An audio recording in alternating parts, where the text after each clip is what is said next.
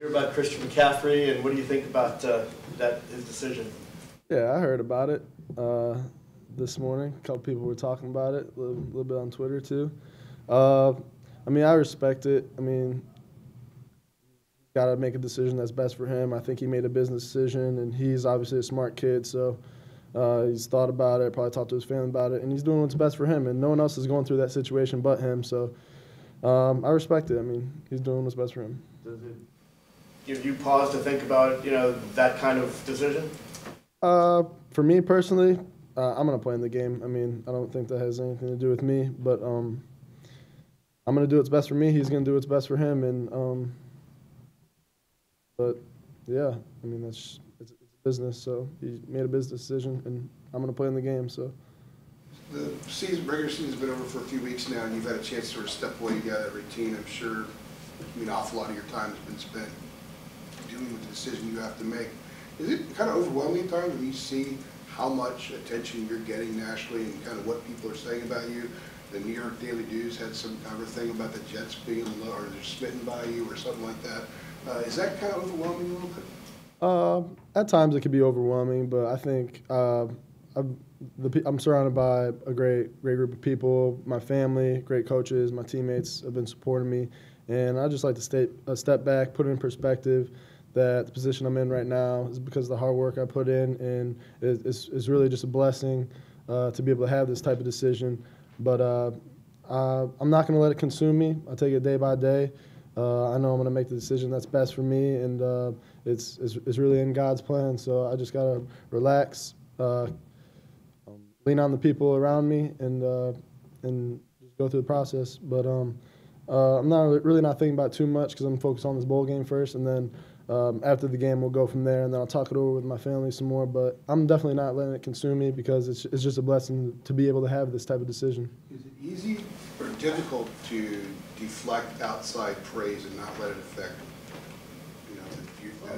the direction that you're on right now? I think it's difficult just in the world we live in with all the social media thing. News travels so fast, and you get all types of people giving you this attention that you may or may not deserve. So I know that the type of person I am and how I was raised was just to deflect it.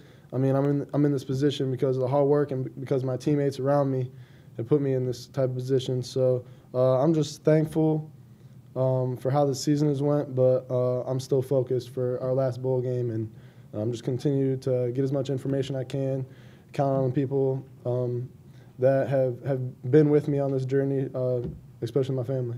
Coach Fedora said he hadn't told you where he stands on guys with one season of starting under the belt. Would you like to hear that from him?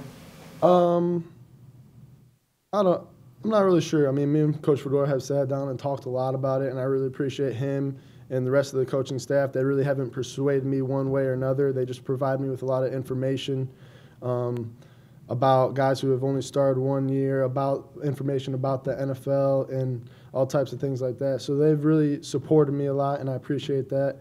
But it's going to be my decision. I'm glad they're letting it be my decision. I'm just trying to get as much information as possible, thinking about what's going to be best for me.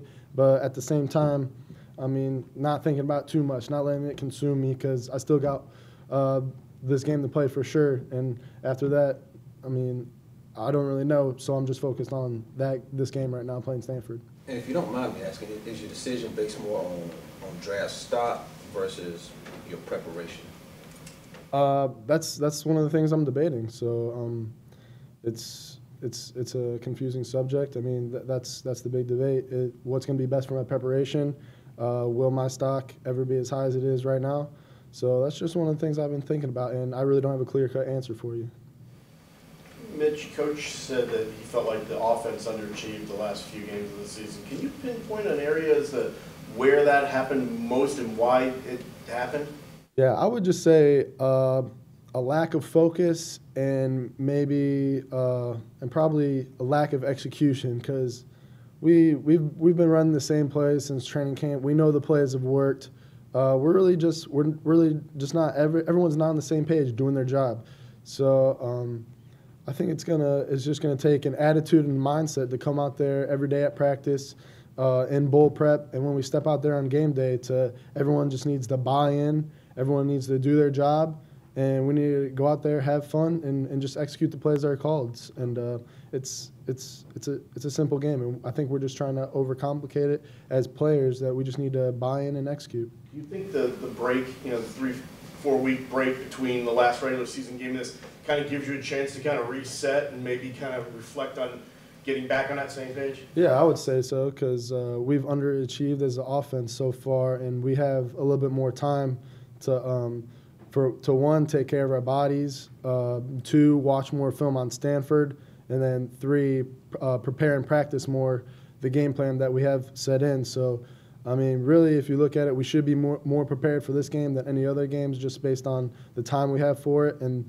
I think if our leaders step up, we get everyone else on the team focused, that we should be able to execute the plays that we've been going over for 2-3 weeks before this game. How much, if any, do you think that the loss of Mac factored into that? Because it's about that time when the offense kind of slacked up. Yeah, I mean, it's tough when you lose one of your best playmakers, and more importantly, one of your biggest leaders. Him, Caleb Peterson, and John Ferranto were big pieces of the puzzle this year, all seniors, all key players in our offense.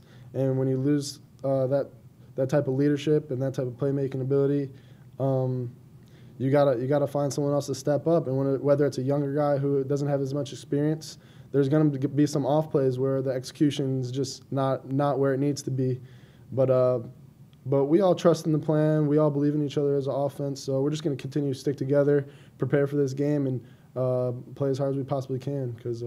But it is tough losing guys, especially as Mac and Caleb and John like that. So we just do what you can. What has been the feeling coming back after exams into practice? What have you seen from your teammates in terms of getting? I mean, it's been good. I mean, for one, we're all relieved the exams are over, because that's a crunch time period for us. I mean, especially me with the tough classes we got going. But I think it just gives us the time that classes are done with. We're just able to come back, refocus, and get ready for Stanford. So, I mean, from what I've seen at practice, guys are excited to be out there. We're getting after it. We're competing every day and continuing to improve our craft. So I've been excited going out to practice, and I know everyone else has been too. We go back to the South Carolina, Georgia, the bowl game against Baylor last year. How important is it for this program to get a win over a reputable non-ACC program like Stanford?